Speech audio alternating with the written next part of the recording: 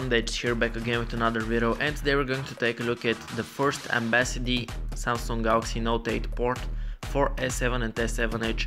So as you can see, when we go to settings and about phone, then to software information, this is the first port that is on Android 7.1.1 and the latest Samsung Experience version of 8.5, as well as you can see that I'm running it on Moro kernel version 2.1, and it has the latest 1st of August Android security patch. So let's just cover quickly the bugs that you should consider before installing this ROM. So while we're still in settings, let's go to display, and you can see that by default the resolution is set to WQHD, and please don't put it on Full HD because it will just ruin your phone and you have to refresh the whole software. So rather than go to this application, which you can download from Play Store, and it's called Termux, go ahead and type in SU. It will ask you for Magisk, and you can see that it was granted super user permission, and just write this thing over here on the top, those 3 steps, and you'll be set it to a Full HD resolution so that you can have better performance and better battery life out of your device. I've tried it, it is working, and right now I'm on WQHD just for the sake of this video.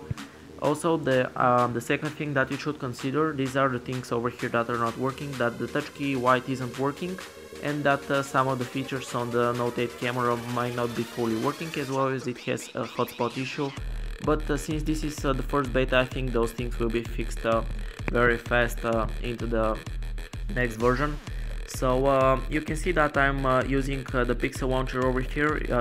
Initially it comes with the TouchWiz one, the latest one, but I really like those white wallpapers and the fact that over here I can use the 3D touch like effect. So for example, I'll right now hold on Telegram, and you can see that I have quick shortcuts to new conversation, to Alexandro, and you can see my latest notification over here.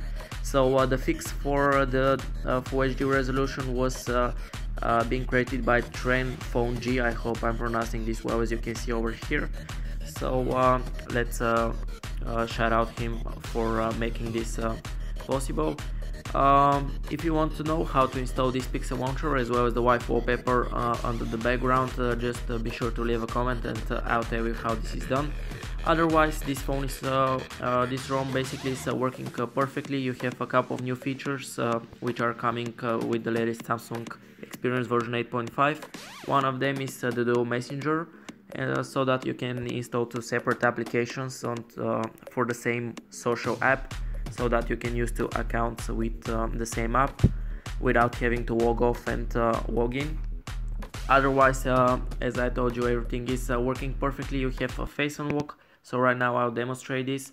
So you can see on the bottom that my phone is locked, and right now it's just set swipe screen to unlock because it recognized my face, and when I swipe it just straight unlocks. Also, due to Android 7.1.1, you can see if I hold on settings, you have quick shortcuts to those things. If I hold on maps, you have to work and home, YouTube as well. So you can see these things are really nice because of the newest Android version. So if you're wondering what to flash, just go ahead and put this ROM over here. Even though it is in beta 1, it is working perfectly. So go ahead and try it, it is working. So whenever the second beta comes out, I'll make sure to make a video about it. All the links will be down into the description below. If you have any questions, put them into the comment section below. Thank you for watching, and I'll catch you in the next one.